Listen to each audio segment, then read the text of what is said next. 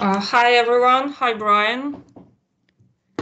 Hi, Welcome to Olga. our Good morning. webinar. Yeah. Good, day, Good good morning, evening, I Brian. guess. Hello. Yes. Hello, everyone. Hello everyone. Yes.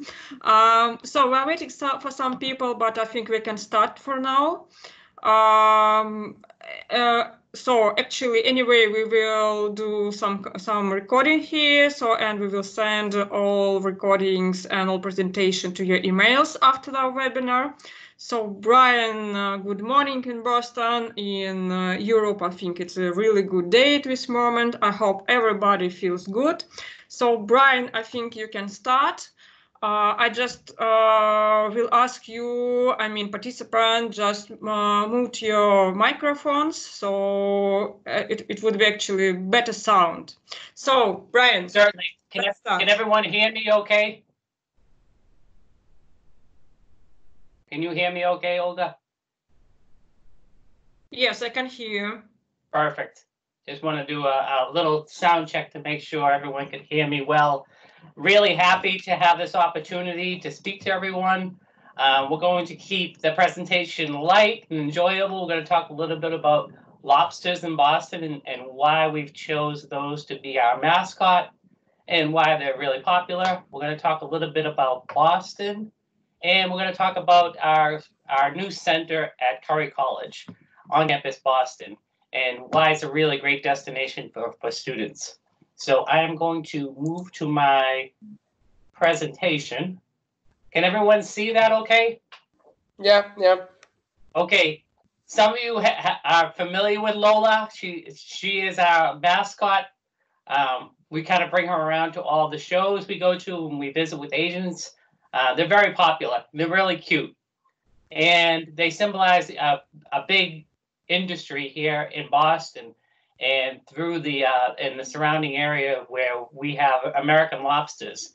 And they're only found in a certain area of the planet. And they're very popular and they have a very interesting history. And I'm going to talk a little bit about that. So, where would you find American lobsters? Right off the coast of Boston.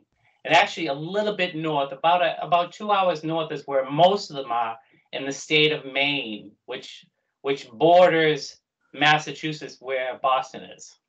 So you can see where it's really red, that's where most of the lobsters breed and are caught. And from there, they're shipped all over the world. This is a little bit of a history of how lobsters in Boston, it might be a little bit surprising for some people. When Europeans first came to the United States or the New World at that time, around the 16th century, there were so many lobsters along the coast that sometimes after a storm, they would be 2 feet deep. They were everywhere, and they were considered a nuisance. Even Native Americans would only use them, if there was a famine or if it was the middle of winter and they needed to get food. Or usually they usually just use them as like fertilizer to grow other crops or bait to catch other fish. So it sounds amazing now because lobsters are so expensive, especially outside of the New England area. We ship tons and tons of them to Asia every year and throughout the world, and they're very expensive. But that wasn't always the case. It used to be a nuisance. There were so many of them. So at some point, someone figured out how we're going to make some money off of these lobsters, And so the first idea they had to get these lobsters around the world was to put them in cans. And they were so plentiful and the demand was so low that even though they were canning them, they cost less than a can of beans, like 5 times less. So they certainly weren't making a lot of money off them, but it was at least there were so many lobsters around. They said, let's make some money. So they put them in cans. And, at the time they were cooking the lobsters after they had died. So it really wasn't the same experience. It didn't taste very good. And sometimes the lobsters in the cans were even black when they arrived. And people were just they would eat them anyway. It was considered the food of poor people. after World War II, they discovered that lobsters, especially American lobsters, are really good if you cook them live. So when they take a lobster now out of the sea, they keep them alive until they bring them actually to the store. And when you bring it home, it's actually alive, and you throw it right into the hot water when it's alive. And when you cook it like that, that's when it's the most delicious. And it was after World War II, when there was a lot of infrastructure to ship these things around, that they became really popular. And even like movie stars were having them, and rich people, and it was considered a really exotic food. And that's kind of when lobsters went from being the food of poor people to being the food of very wealthy people. On the screen here, you see a couple of traps. The commercial fishers, the fishermen, the big industry of lobsters are usually caught in these big yellow traps. But locally, if you go to a restaurant here in the Boston area, they're probably caught in these little kind of round traps here. They both work the same way. They're really easy for the lobsters to walk into, but they cannot get out of there. And these traps usually sit on the ocean floor. When you come to Boston or Maine or the area around it, you'll see a couple of different types of boats. The commercial fleets are very big. They carry the big yellow traps. They catch tons of lobsters when they go out. But the more common, or the more romantic version of it, are these small, independent lobster fishermen, and they use these wooden traps. And you can see them along Boston and Cape Cod, and they'll catch a few hundred lobsters during a week. They're not a big commercial farm, but they still earn a living because there's always a big demand for lobsters, especially fresh lobsters, in local restaurants. Can everyone understand me okay, or am I talking too fast or too slow? Yeah, okay. That's fine, absolutely fine. Can everyone hear me okay? Yeah, I can hear perfect. you very good. So this is just to give you a little idea of where most of the lobsters come from. The big bar there is the state of Maine. They're just about 2 hours north of Boston. And then the rest, everything in blue, was all caught around the Boston area. So 90% of the lobsters that are caught, the American lobsters shipped around the world, are caught in the Boston area. This is kind of the industry that goes along with it. It's a really messy job once lobsters are caught and brought into the factory, they have to be cleaned. The most delicious part of lobsters are in the claw and in the tail. So they have to separate that. And the middle of the body is usually used as a scrap, or they use it for other purposes, for bait, for fertilizer. But still, it's kind of a messy job, and there really isn't a very good machine to do it. A lot of it has to be done by hand. And then they're shipped out by truck to local areas, or to airports, or wherever they're destined from there. So why are Boston lobsters the best? It really has to do with the cool water off the coast of New England, off the coast of Boston and Maine. It just really, and the big claws that these lobsters have. There are a couple of species of lobsters. The spiny lobsters with the small claws are usually down in warmer water. But these big, meaty lobsters are found only off the coast of Boston, along the cold waters. And that's really what makes them sweet and delicious. And the big discovery was cooking them when they were alive. So that's really made a difference. It really made a difference in the taste. Really fresh and really delicious. So that's a little history of lobsters in Boston. Now I'm going to talk a little bit about the city and why it's such a great destination. Boston is a city of firsts. In the United States, it was the site of the first public school, Boston Latin School, which I actually went to back in 1980s. And it's also the first public park, the Boston Common, which is still very viable and very popular today. The first subway in the United States was in Boston. Even the first telephone was in Boston. And there's an interesting story that goes with that. The inventor of the telephone was a gentleman named Alexander Graham Bell. And he was actually a good friend of Silas Curry, the founder of Curry College.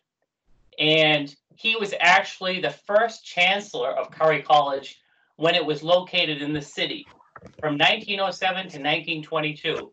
So that's a great kind of interesting fact that the inventor of the telephone was actually good friends and a chancellor of Curry College. And they even to this day, they keep up a big communications program. They have their own TV station, their own radio station that broadcasts all over the city. So they've kept that legacy alive. And it's a very popular major on the campus. Innovation. Boston is well known for innovation. Of course, everyone knows MIT and Harvard and Tufts, but there's thousands of small digital and internet companies all over the Cambridge and Boston area.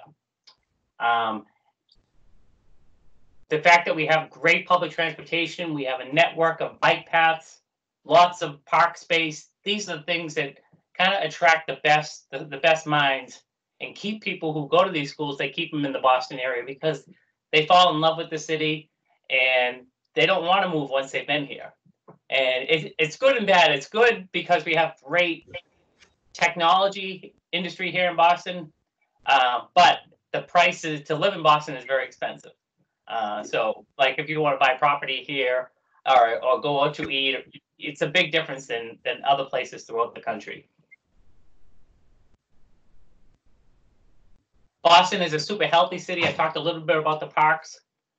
It's one of the fittest cities, like the people in the best shape physically and health-wise. It has some of the best hospitals in the world as well. It has more public parks and playgrounds and farmer markets than most of the cities in the United States. So a really healthy place to live. Museums and culture. This photo here is from the Boston Museum of Fine Arts, which I love. It's a short ride. It's a short trip from a lot of colleges and a short trip from Curry College as well. Really beautiful. And you know, anyone who wants to study art, this is definitely a must see. They have some of the best art in the world. They recently had an exhibit of ancient Egypt that was spectacular. They also had, Boston also has great symphony, has the Berklee School of Music. A lot of great music talent goes there. We've actually transferred students. We recently had a student who transferred into Berklee. That was his there. And Boston's all about learning. It's considered the 8th best city in the world to study, and certainly the best city in the United States. Because of the unusual high number of schools, Boston's nickname as the Athens of America, where in the ancient world, Athens were where the most educated, the most learning, the most inquisitive people in the world would go to study. Boston has kind of taken that mantle, taken that title as, you know, if you want to study and you want to meet real, it has 8 institutes of a higher learning, and in the greater Boston area, there's over 50 universities, and of course the big ones: MIT, Harvard, Tufts, Northeastern.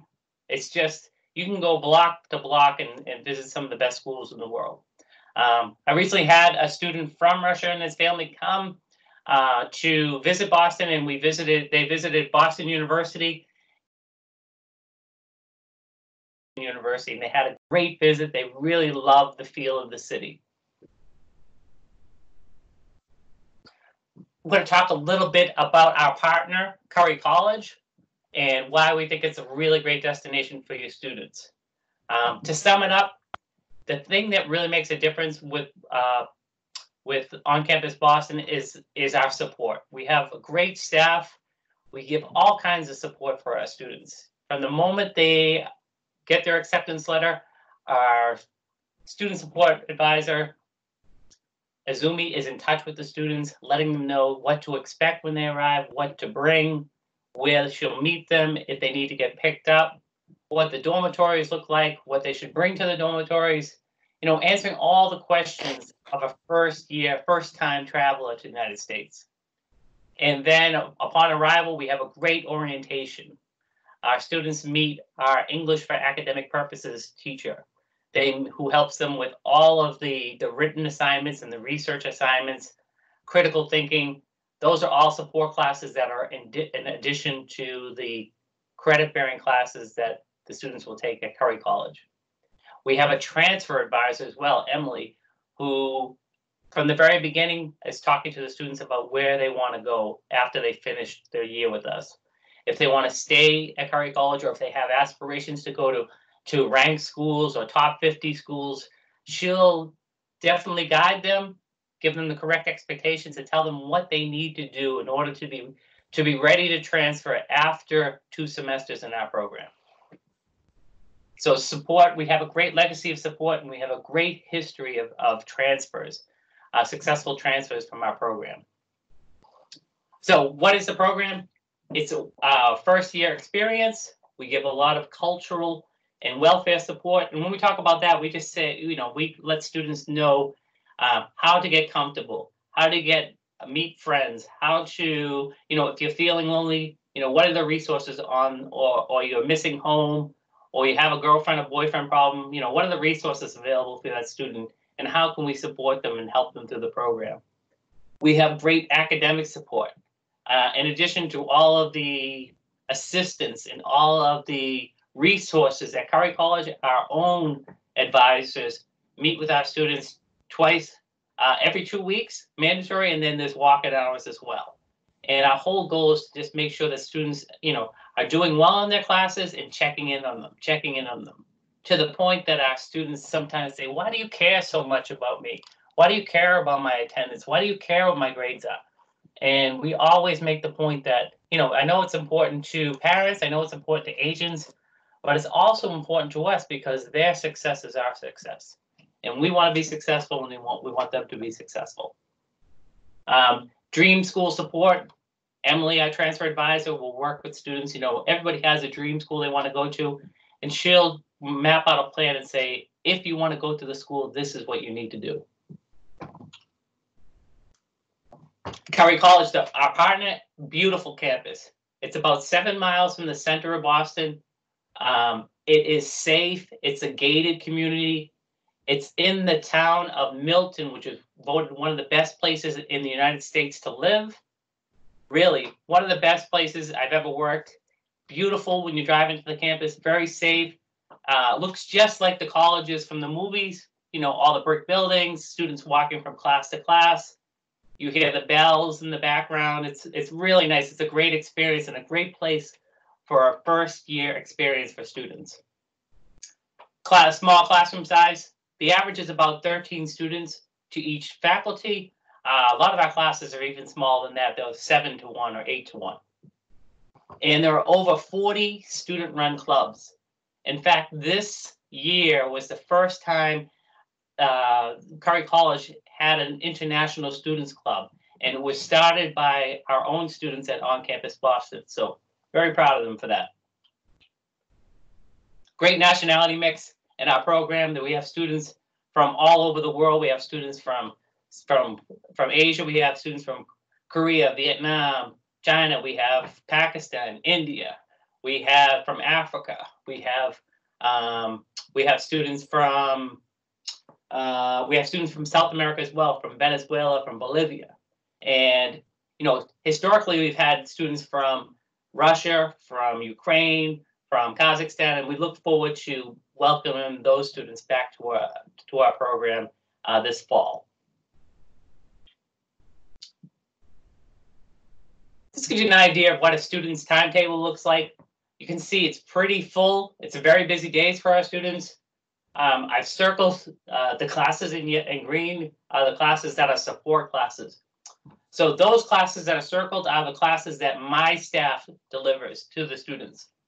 They're non-credit bearing classes, but they're there to help students succeed in their credit bearing classes. So I always tell students and agents that it's a really good value, because if you're a direct entry student, you go to 5 classes or 15 credits, you earn 15 credits per semester. But if you come through the pathway at OnCampus Boston, you'll get the same thing, plus you get additional classes at no extra cost. Our staff to really support students, advise them, help them with what they're struggling with, whether it be English or research or vocabulary, and really ensure that the students get the most out of the credit-bearing classes. Really, our goal is to have these students have the very best possible first year and be in a position to transfer to the best possible school for year 2. Who transfers? Lots of students in the U.S. transfer. At least 1/3 of all the students in the U.S. start at one university and finish at another university. Some of the most famous transfers are President Obama. He started Occidental and he went to Columbia. And of course, President Kennedy started at Princeton and went to Harvard. So it's very common. Everyone, no one's surprised when a student transfers from one school to another. Why are transfer students important? Well, transfer students are important in the U.S. because during the first year, a lot of great universities lose students. Students who weren't ready to study in the U.S. They get distracted, they get lonely, they don't have the support of a pathway like ours, and it ends up with a lot of empty seats at these universities for year 2. So these universities will come to us and they'll say, who are your best students? These are the students they want to recruit because, one, the students have shown they've been successful. And 2, they have experience. They understand the culture of the U.S. and they're much more likely to be successful.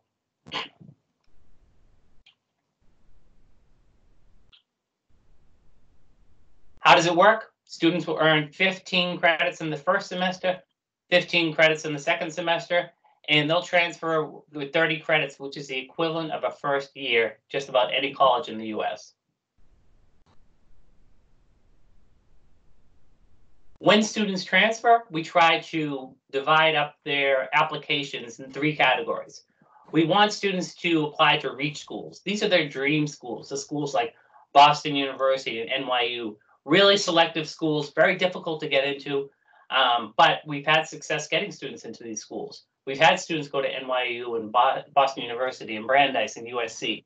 Students who came in strong academically, but they really, either they applied to these schools, direct entry, and didn't get in, and decided that the pathway would be a good way to get, a second chance to get into these schools, or they missed the deadline and decided to come to our program, which has a little bit later deadline, do really well, show they got great grades, and then transfer into these top schools. The majority of our students go to what's called target schools. These are schools, between 150 and 50. Schools like really well-known schools like Stony Brook and Drexel and Florida Institute of Technology. That's the majority of our students go to those type of schools. And then we always have safety schools. The number 1 safety school, of course, is Curry College, which is a great safety school because it has a lot of great majors. Has a communications major, has a business major, it has a biology major, biochemistry major. It has a graphic arts design major. So it has a lot of options for students who really like the atmosphere. They really like their professors. They're really comfortable there. And then they also have a major that they can continue to. Our goal is to have our students apply to 6 schools, a minimum of 6 schools. So the good news is that most of the acceptances start to come in right about this time. So between April 1st and the middle of May, most of our students start to receive their acceptances. And just a little side note, we've started to get the first acceptances from our students who came in, they started last September. We had one student from Venezuela who was accepted to Suffolk University, and they received a renewable scholarship of $18,000 for each year that she's there. Really great student. And we had another student from China who just received his acceptance to Loyola, University of Loyola, and also Pace and Hofstra. So those are some of the acceptances we've just received, and we expect to get a lot more over this next month.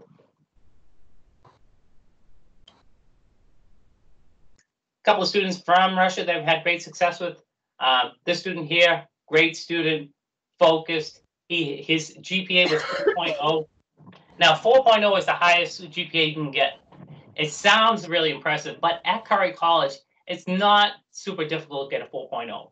If you go to the classes and do the work and, have some skills, a GPA between 3.5 and 4.0 is not that difficult because of, where Curry College is ranked. So 4.0 is usually students who are serious and they do the work, and they usually come in as a pretty strong student as well. You can see his IELTS, his English proficiency wasn't that great. It was a 5.5, which is mid-range. This student never took another IELTS or TOEFL exam. So how did he get into Miami? He got in because he got an A in both English classes that we offer in the program. And the University of Miami said that's proof enough of his English proficiency. So he never had to take a TOEFL, and he went right into Miami. That was his dream school from the very beginning. Another student here, Anna, she's studying math at the Questrom School of Business at Boston University. Great student. She came in, her high school grades weren't that strong. She was a B student. She was shy, but she really bonded with her advisors at ONCAMPUS Boston, did the work, and she went to Boston University. What type of students do we look for? If you have a student who's ambitious or hardworking, those are students we can really work with, and we can really assist them to get to the schools they want to get to. And someone who comes in with a goal, says, this is where I want to go, that makes our job a lot easier. We know what they're looking for. We can tell them what they need to do, and we can help them, achieve their goal.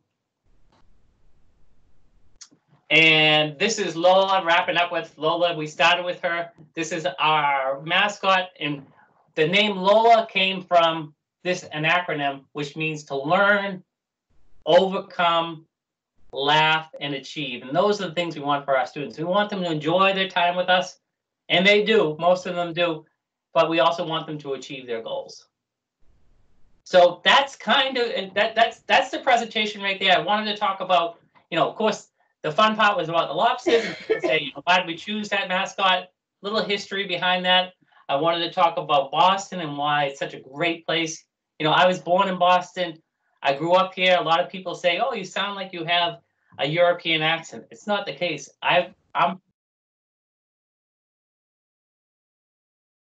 wouldn't want to live anywhere else. And of course, we want our students to achieve. We want our students to, to go ahead and come to our program. We want them to be supported. We want them to feel comfortable, and we want them to succeed.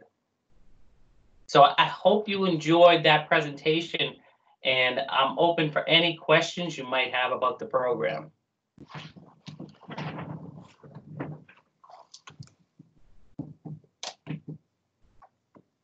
Any questions out there?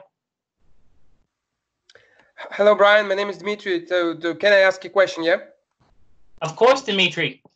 Yeah, so I've been dealing with UK educational institutions mostly, and then for our students, they usually have to go for foundation course or international year one. It takes them a year, and then they progress to university. How does it work in US? In Boston on campus. So they go to international year one for a year or two. So the international year one is a little different in the US. Yeah. From the very beginning, students start to earn college credits.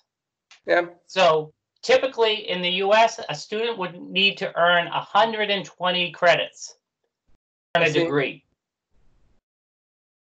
Here, in addition to the support classes and the support from my team, students are taking credit-bearing classes. So they'll earn 30 of those credits, or 1/4 of what they need to graduate. So that's one of the great things about coming to the U.S. Right away, students are earning. They're in classrooms. They're earning credits. Some of our students are mixed in with Curry College students, but the majority of them move as a sheltered class. They all take the same English class. They all take the math class. Yeah, I see. So they get 30 credits per year and then move to university. So it takes them 4 years to get the degree. Correct. It's very that's the most common track is 4 years for a student. Sometimes a student if they're very ambitious or they bring some credits from like a A-level program, they can do it in 3 years or 3.5 years, but generally 4 years is the most common track. I see. Thanks. Thanks. My pleasure. Any other questions? Any questions about majors or how we transfer students, tracks? We have 2 exciting new partners right now. We have a partner in the University of Cincinnati that has over 300 majors. So if you look at the website for OnCampus Boston, you might just see a couple of tracks. We talk about our business track. We talk about our general education track, our science track. But the reality is that if a student does 1 year in our program, they can move on to our partner, guaranteed progression to University of Cincinnati, where there's over 300 majors, things like interior design and engineering. So there's lots of tracks for these students. Our goal in the first year is to give students the type of classes that are easily transferred to as many programs as possible. So if a student wants to study engineering or science, we'll advise them to take a calculus class. If they want to study business, we'll advise them to take a statistics class. And then, of course, they're required to take the first year English classes. And then on top of that, depending on what they want to study, we'll try to, select the elective classes that are in their interest. So if they wanted to study, science or biology, we'd have them take a biology class or a science class. If they want to study design, we'd have them take a design class as an elective. So the important thing is that the classes they take are easily transferred to other programs. We also have a great partner in Illinois Institute of Technology. We have guaranteed progressions there for students who meet the criteria. A fantastic engineering program, one of the best in the country, and highly sought after. And students who finish that program move into some of the best jobs in the country.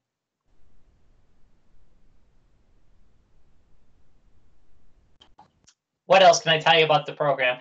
Curry College is a nice, really nice location. It's about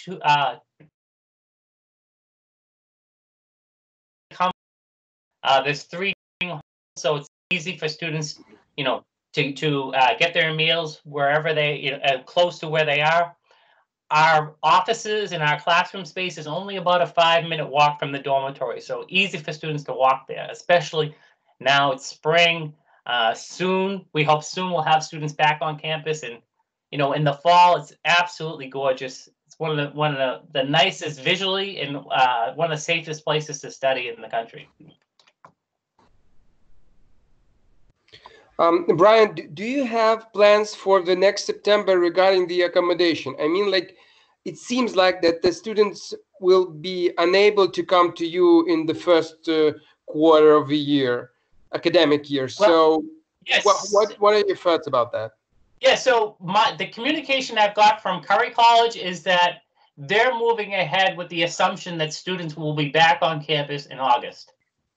So they just announced the cancellation of the summer, but they really think that their confidence is really high that the students will be welcomed back to campus in August. Now, it's difficult. There's always uncertainty with that because you don't know how long this crisis is going to last. And, I'm really proud of the students we have in our program right now who, made the adjustment very quickly to learn online, and, they had to leave the campus fairly quickly. But going forward, there's a high confidence level at Curry College, due to the fact that, we're kind of outside the city. It's a really sheltered environment. We have the health center right on the campus. They feel confident that they're going to be able to take students, starting in August. Oh, great. Thank you. My pleasure.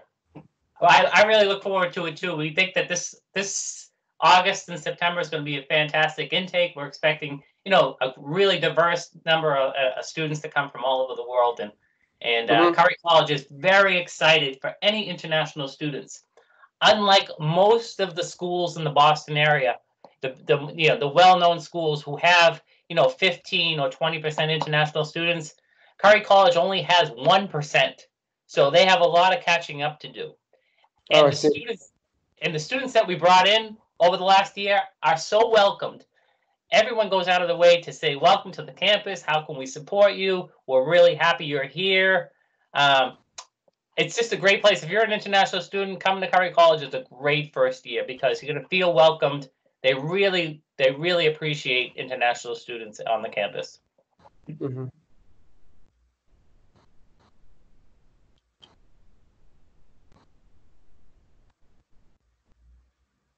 Any other questions out there?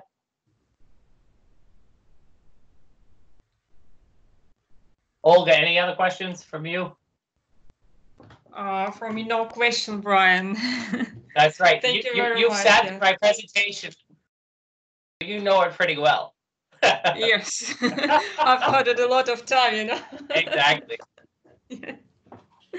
Well, I want to say that my trip to Russia was fantastic. I really enjoyed Moscow, really enjoyed St. Petersburg. You know, it just seems like a dream now, but it was really great to, you know, get out and visit agents. And I hope that, you know, when this crisis is over, maybe next year I can come back and visit, you know, some of the agents that are on the call here. Love to meet with you and, you know, tell you more about the program. In the meantime, any questions, Olga can answer them. And if I can be of any support, you know, if you have a particular student, and Olga knows I've done this, you know, I've walked students around virtually with my iPhone, showed them the campus. I've met students and their families here and taken them to other schools that they were interested in. So Olga can assure you that, you know, if you have a student, we'll take good care of them. And especially a family, we'll do whatever we can to make their experience, their visit to Boston, and if they decide to stay with us, to be a really pleasant experience. Yes, and I think we should introduce Samir as well. I think I can see him here because he will be the main contact for most of the participants here. Samir, can you join us? Hi, Samir. Hi, how you doing all? Hi, yeah. I think, Samir, you should say some words about your role here because, yes, I'm working with my Russian agents. Yuri actually in contact with agents from Ukraine, but you will be the main contact for all agents, you know, around the world. Can you just say some words, I think? Yeah, so I just recently joined OnCampus US. So I'm now the regional manager for the US. Anything related towards US from the west side will be handled by me. So if you have any questions in terms of inquiries or you want to do more presentations, I think Olga will obviously be leading on a lot of things within Russia. However, me and Yuri will be working more closely together in Ukraine. And then we obviously have Brian for OnCampus Boston helping out with us for Boston things. And then Susan will be supporting us with IITs. But yeah, my main role is to make sure that we make our centers in the US a success. So if you have any questions about anything US related, then please do obviously contact me and I can obviously help you out. And Samir, I just want to follow up Sure. on your words. You know, with OnCampus Boston, we have a lot of flexibility that other programs don't have. You know, we'll work with agents. You know, we'll work with students who might be, you know, on the border of being accepted and do everything we can to bring them here and support them. We have a great history of supporting students, you know, who come with lower GPAs or may have struggled in their senior year. We've had students who may have struggled at university, either in the UK or here in the US, and want a second chance. And that's really what we're known for. We're known for giving students a second chance and really helping them find themselves and to be successful. And we have the flexibility on English and on GPAs to accept a lot of students that may not be accepted to even other pathway programs. So if you have that type of student you think might need extra help, or, you know, may have had a difficult year here or there, if they have a good personal statement, we'll review it and we'll do everything we can to accept that student.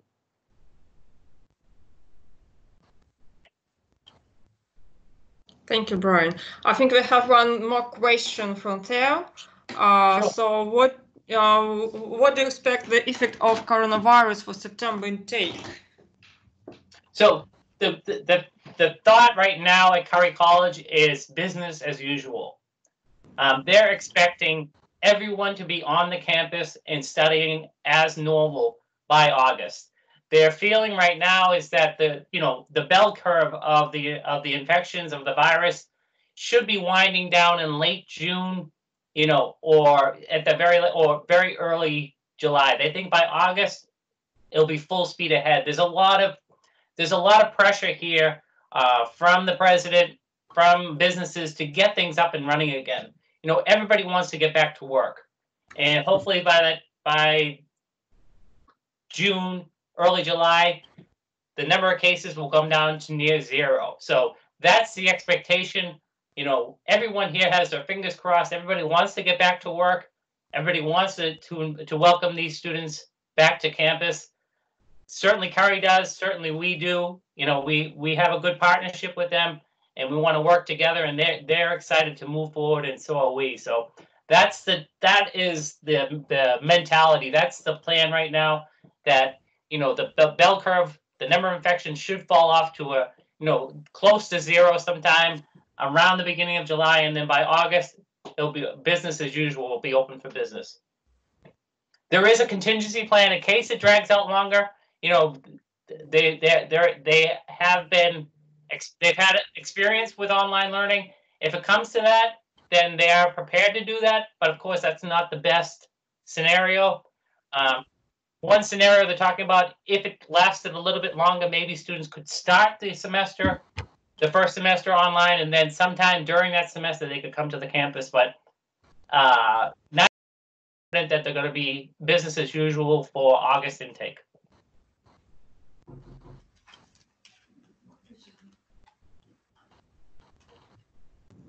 Yeah, I'll just say, just follow up on that as well. For IIT is exactly the same as well. It's going to be, for the fall intake, it is business as usual for them as well. So right now we are working towards face-to-face teaching for the fall intake. But again, the same with Boston, there is a contingency plan if that doesn't happen for us to go online, but we are working towards a business as usual process for now.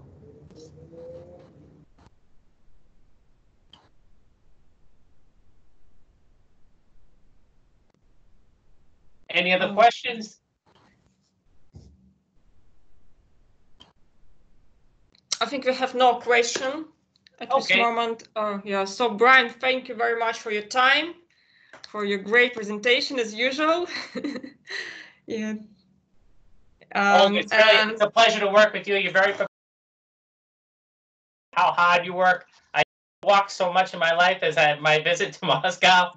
But really, welcome. Yeah, you were really professional, and it's a pleasure to work with you as well, and meet all your agents. Thank you very much, Brian. Thank you all for your participation in our webinar. So just a quick reminder about our webinar tomorrow at 9:30 a.m. UK time. We will talk about London South Bank University. So we will be happy to see you there. So if you have any question about Boston, about US programs, please send me a message, send a message to Samir O'Brien, and I will send a recording of this webinar with presentation shortly. Have a good time, have a good day, and take care of yourself. Thank you. Thank you for the presentation. Hey, I want to show everyone my favorite souvenir from my trip to Russia here. I hope everyone enjoyed it. My son loves this hat. He wears it everywhere. Very nice to have everybody on the call. I look forward to working with all of you in the future. Thank you so much. Thank you. Thank you. Thank you. Bye. Bye. Bye.